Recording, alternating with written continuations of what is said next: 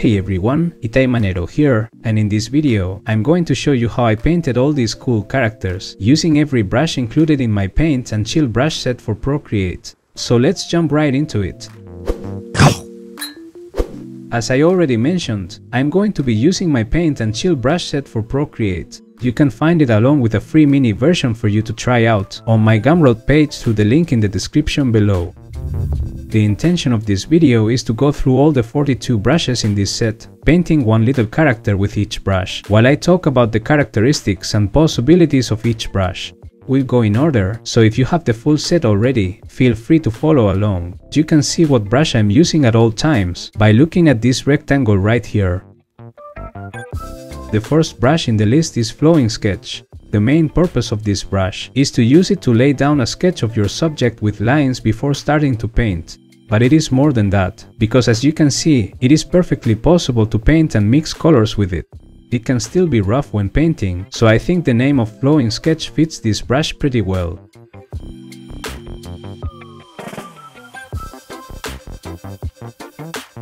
Dry paint has a similar texture to the Flowing Sketch, but its purpose is more for direct painting. The fact that it doesn't have any wet properties makes it perfect for defining clean edges using it with the eraser tool, while leaving a little bit of a rough texture. Once you have defined the main shape of whatever you want to paint, blocking the alpha in the layer will allow you to paint inside the shape without leaving the defined area. Have in mind that I'm going to be doing this technique for all the brushes, even if I don't mention it, because I don't want to get repetitive.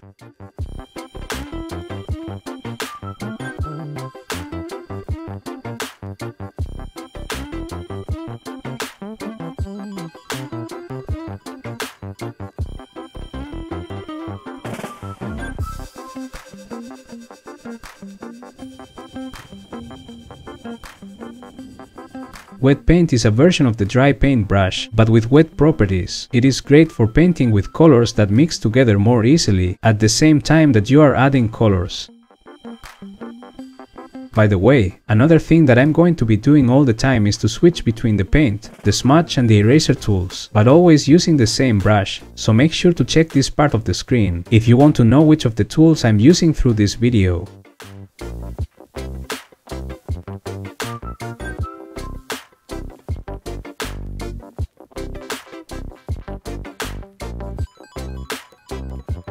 Soft Blender is a brush that normally I would use just for blending colors when using other brushes, but let's see what can we do with it alone. You can see how I'm defining the big shape with the help of the eraser tool. Then with the alpha lock activated, I can start defining the volumes inside the shape. Using a very small size with this brush will still allow me to define some finer details if I need to, like the legs, eyes and eyebrows in this character.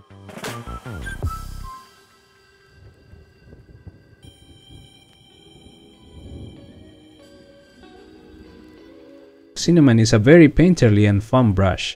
It has a nice shape and opacity control. You can use it with the smudge tool to blend colors and shapes effortlessly.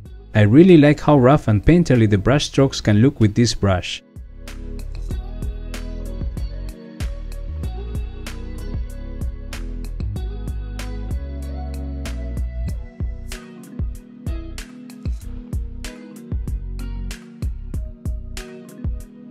Cream is a different variation of the cinnamon brush. The transitions in the colors when using different pressure levels of opacity are more soft. This also happens when using the smudge tool with this brush. If you want a little bit of a soft and mushy look, this is your brush.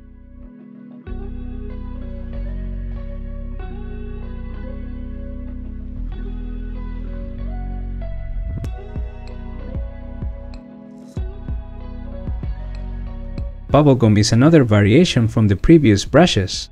The fun thing about this one in particular is that it starts soft, but some really grainy texture starts to appear when you press harder with the Apple Pencil. Have in mind that this brush specifically can't be used with the smudge tool. Because of its properties, it will generate weird colors if you do it.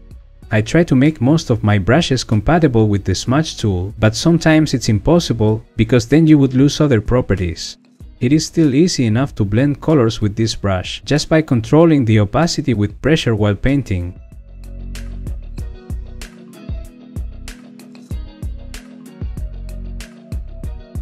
Afternoon Coffee is a variation of the bubblegum brush that doesn't start soft. It directly goes from one color to the other with a hard grainy texture. It reminded me of the texture that grounded coffee has. That's where the name came from.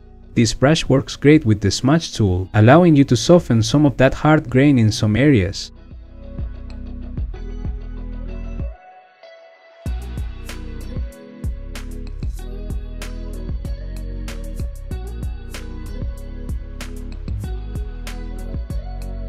Custard is a really wet and dense brush. It blends colors very nicely, and it works really good with the smudge tool as well.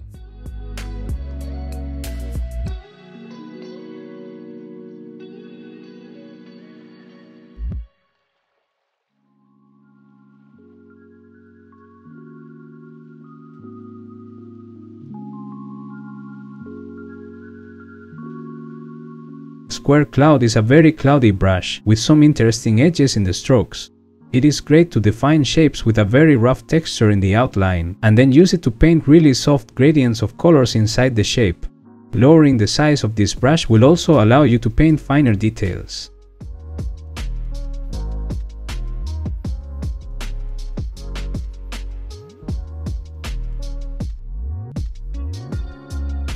Sea Waves brings a weird and interesting texture that can look very painterly and playful once applied to your illustrations. It is a little hard to define the main shapes directly with this brush, so you probably would want to do that with another brush first, and then use this one to introduce the texture. For the sake of this video, I did my best here with this sausage character, and I think it turned out cool enough.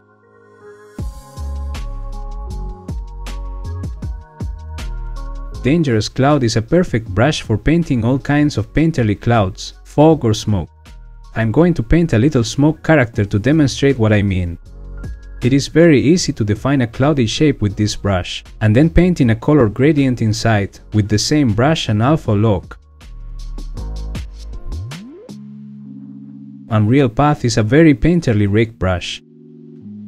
It is amazing for adding controlled lines along your shapes to add this really cool texture, and it works fantastically with the smudge or the eraser tools.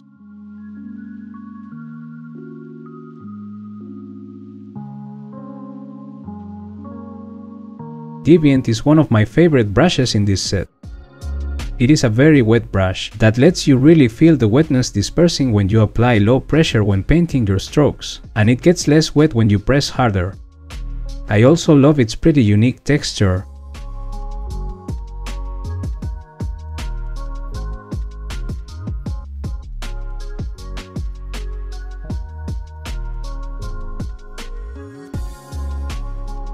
The Express Texturizer is a good brush if you want to quickly add some strong texture to some areas of your illustrations. I'm going to paint a cactus character to show what I mean. I think this texture could be used for many purposes, such as painting water or foam or tree leaves. It may even have some furry vibes if you think about it. It has some automatic color dynamic variations too.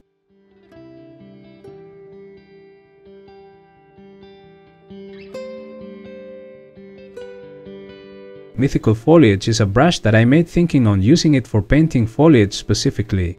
The color dynamics and the shape in this brush really work great for that task. I'm not painting a tree here though, but I'm sure you get the point by looking at the texture and colors it is creating.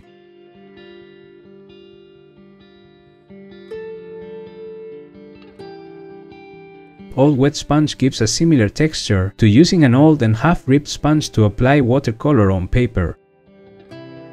I'm painting a bubble character here, and because it is a little difficult to define edges with this brush, to better define the rounded shape, I'm going to use the selection tool to cut those edges away for a cleaner look.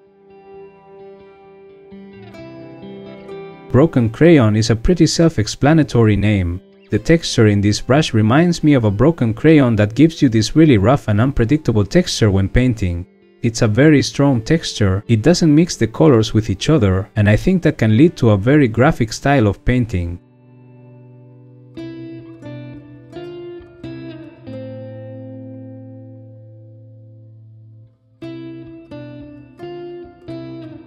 Smoothie is another of my favorite brushes in this set. I love how this brush feels when painting. It can look fairly simple, It is a very smooth brush with almost no texture, but the way the colors blend with this brush makes it perfect for a more classic digital painting experience, without trying to reach for any realistic textures or media.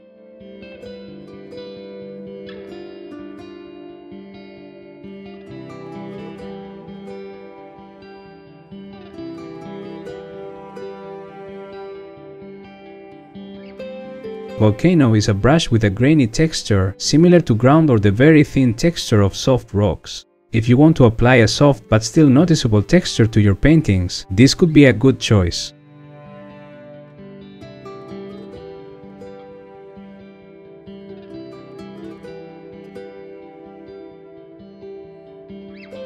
Sketch on canvas has a similar purpose as the flowing sketch brush, but it has a canvas texture to it.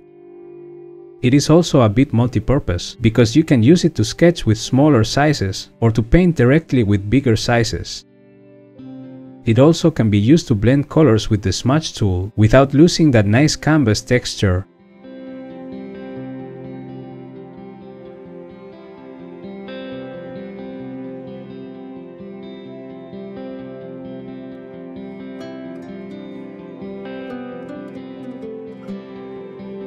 Wet canvas is a variation of the sketch on canvas, but more focused on the painting stage. You can really get painterly and playful with the canvas texture in this brush.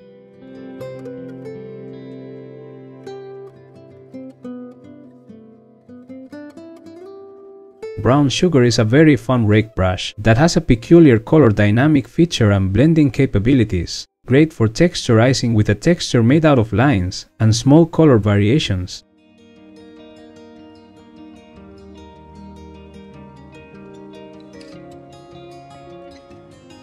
Cane sugar is basically the same as the brown sugar brush, but with thinner and more separated lines from each other in the strokes.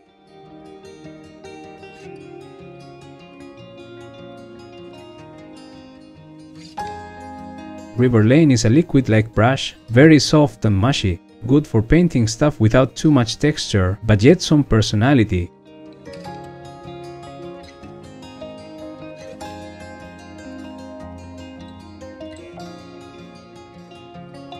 Silk is yet another rake brush, but this time with only 3 thick lines in the stroke, and with a silky feel when using it with the smudge tool, great for mixing colors in a delicate way.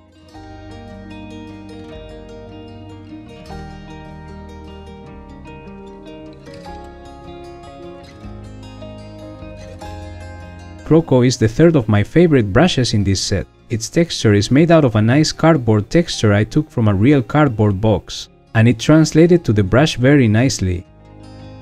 I think the granular texture in this brush is pretty unique, and it's the perfect texture to add to children's book illustrations or something similar.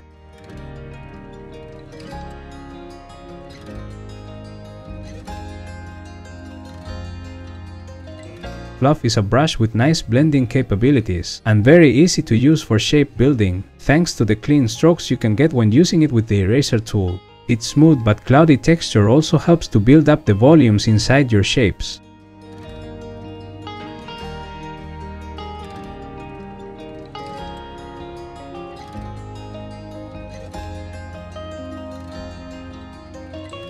Cotton Bristles is a variation of the fluff brush. It's basically the same, but with a different shape source that will give you a slightly different outcome.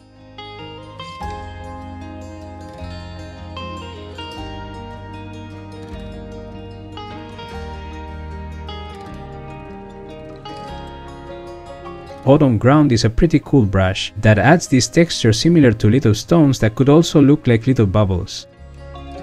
I'm going to use it here to make a jar with beer, where I think those tiny bubble dots can give this character a nice touch.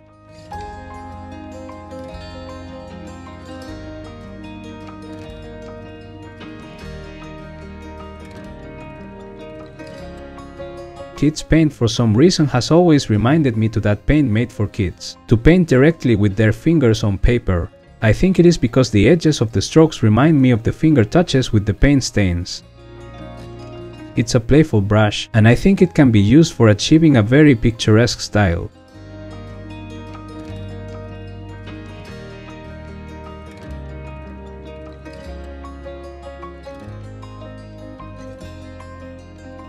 summer sand is named after the real thing. I literally used a picture I took of sand and manipulated it to make the texture for this brush. It's a good brush for painting sand but also other similar fine textures.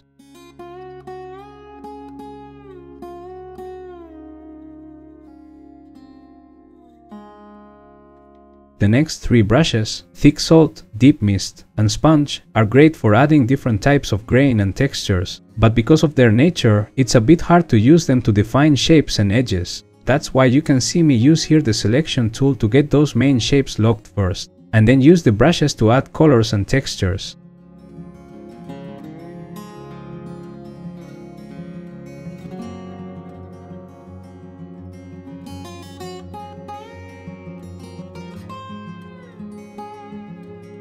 And for the last 7 brushes, I'm going to bring some of the previous characters I've already painted to showcase how these brushes work.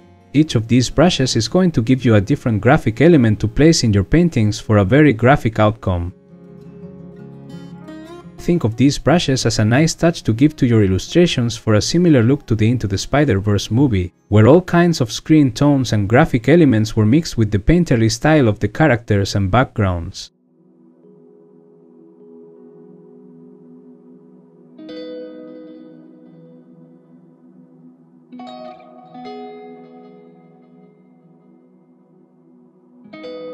Well, this is it for this video. I hope you liked it, and that you can have it as a useful reference when using the Paint and Chill brush set. Don't forget to subscribe for more art-related videos, and give me a thumbs up. Also make sure to check out my Gumroad page, where you will find the Paint and Chill brush set for Procreate, and many other sets that I have available. I'm sure something will suit your artistic needs. All the links are in the description below.